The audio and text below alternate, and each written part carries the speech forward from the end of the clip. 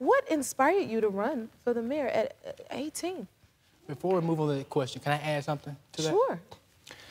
You know, I got elected mayor this past Tuesday night, and it's my dream job, and I'm grateful to be sitting on the sofa right along with the most beautiful living dream girl here. Thank you. Thank you so much. Thank you. But it all started in the Student Government Association at Earle High School, my 7th grade year. And within an organization, not only we made a difference within the school, but we made a difference in the community. And so that organization drove me to here, where I am today as the mayor-elect of Earle, Arkansas. Can you tell us about Earle, Arkansas? Earle is a small town, like half hour on the outside of Memphis.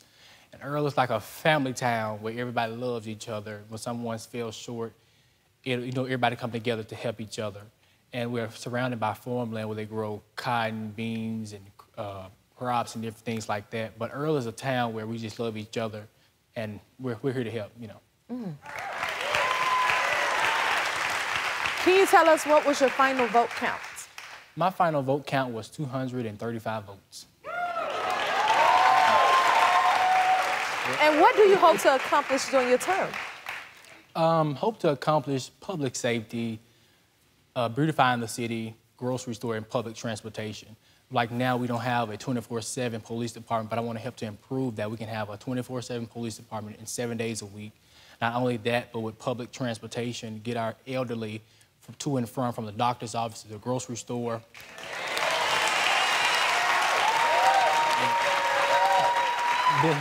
Then also with beautifying our city, I want to partner with different churches and our Chamber of Commerce to help keep our city clean.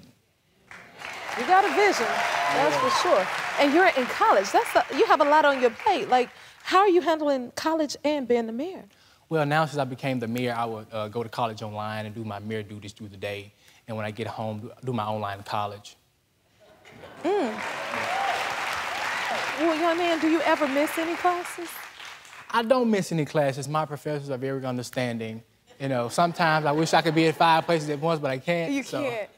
And so they're very understanding with college. Do you have any advice for young politicians like yourself? Well, the advice I want to give them, if you have a heart, if your heart desire to make a difference in your community, no matter what age you are, I want you to do just that. No matter what people say. When I was running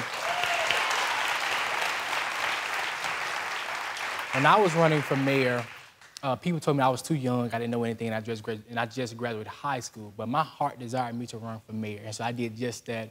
You know, I say negative energy motivates me to move forward and prove people wrong.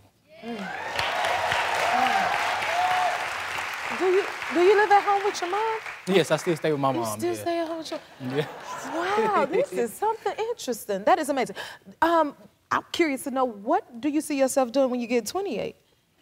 Well, right now, you know, my focus is with the city, but when I'm 28, probably a senator, state representative. I see that.